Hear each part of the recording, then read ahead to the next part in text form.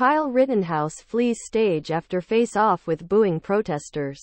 The Daily Beast.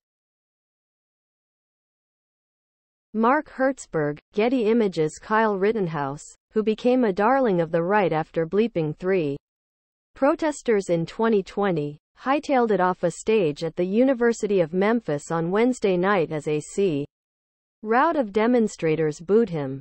Video from the event showed several protesters in black t-shirts in attendance. One of them stood up and questioned Rittenhouse about Charlie Kirk, the far-right conservative active East whose youth organization, Turning Point USA, sponsored Rittenhouse's appearance.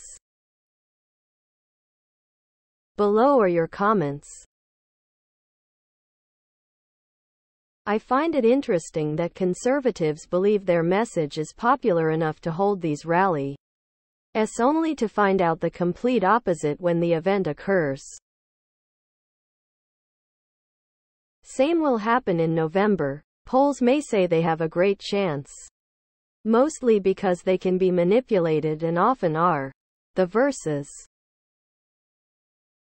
What Kyle is going to inevitably experience is his gradual abandonment by the folks who rallied Behi and him when it was of use to their narrative.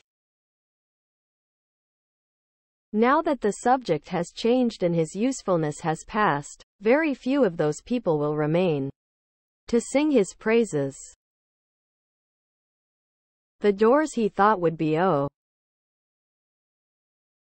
Some folks don't seem to understand that free speech includes the right to respond to other free speech, and that includes booing someone. If I had done what Rittenhouse did, I would be seeking a survivor island to live on, not show up on college campuses for speaking engagements and fees. So what does Rittenhouse talk about? I mean, whether he was right or not, it seems to me that getting up on stage and telling people that they have the right to buy a gun, get in the car with it, drive hours to put oneself in danger, and bleep people who threaten them is not a. Please subscribe to my channel. And if you like it, please thumbs up.